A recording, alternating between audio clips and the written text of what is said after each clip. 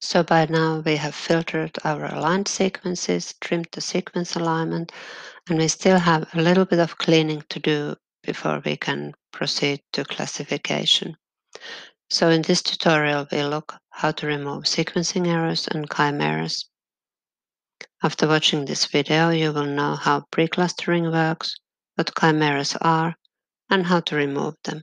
So the aim of preclustering is to remove sequencing errors. And we make the assumption that abundant sequences are more likely to generate sequencing errors. So we rank the sequences in order of their abundance, and then we walk through the list looking for rarer sequences which differ only by X number of bases from the original one. The recommendation is to allow one mismatch for every 100 base of sequence.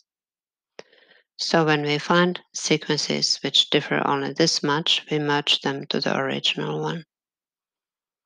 The tool in Chipster is called precluster aligned sequences and is based on the motor precluster6 command.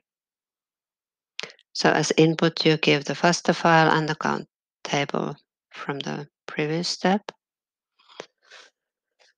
And as result files, you get the preclustered aligned sequences, the matching count table, and the summary file.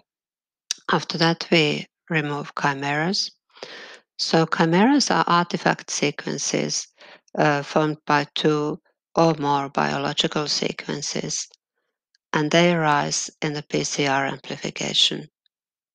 So if there is incomplete extension during PCR, then in the subsequent PCR cycles, they can use a partially extended strand to bind to the template of a similar sequence.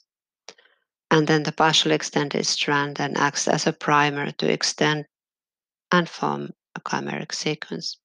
And there can be as many as 30% of the sequences from mixed template environmental samples which are chimeric.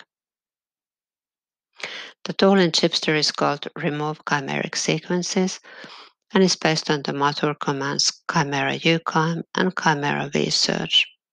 In this tool, you need to make several choices. So one choice is obviously between the method, so uchime or vsearch. Then you also need to choose whether you want to use a reference or detect chimeras de novo.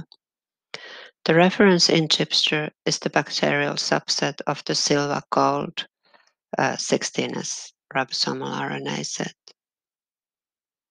If you go for the de novo approach, then the tool will use the more abundant sequences in your data as the reference. For the de novo approach, you also need to then decide if you want to dereplicate or not.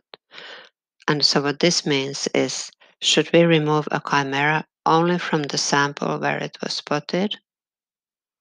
If you say true, it means that yes, we remove the chimera only from that sample.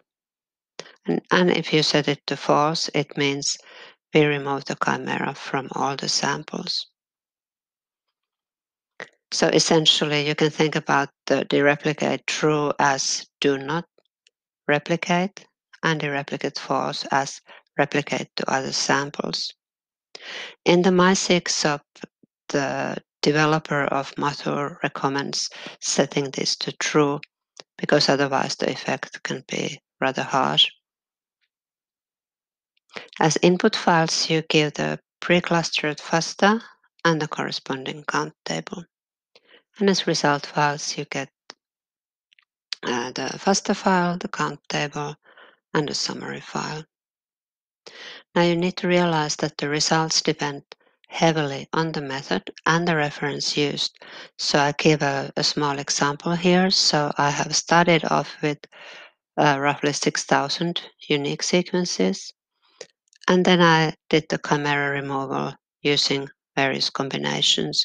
So vsearch with either the reference or de novo, and uchime with either the reference or de novo. So first of all, you can notice that there are actually quite big differences in the running times. So vsearch is very fast. especially the UCIME with the reference tends to be very slow. But now let's look at the results. So with research and the silver reference, there are some chimeras removed, but not that many, maybe roughly 700. However, if you use the de novo approach, a lot of sequences are removed, more than half. And then on the other hand, using the UCIME method and the silver reference is very gentle, so the difference between these two is not large. But if you use UCIME and de novo, it's still relatively gentle if compared to the research and de novo method.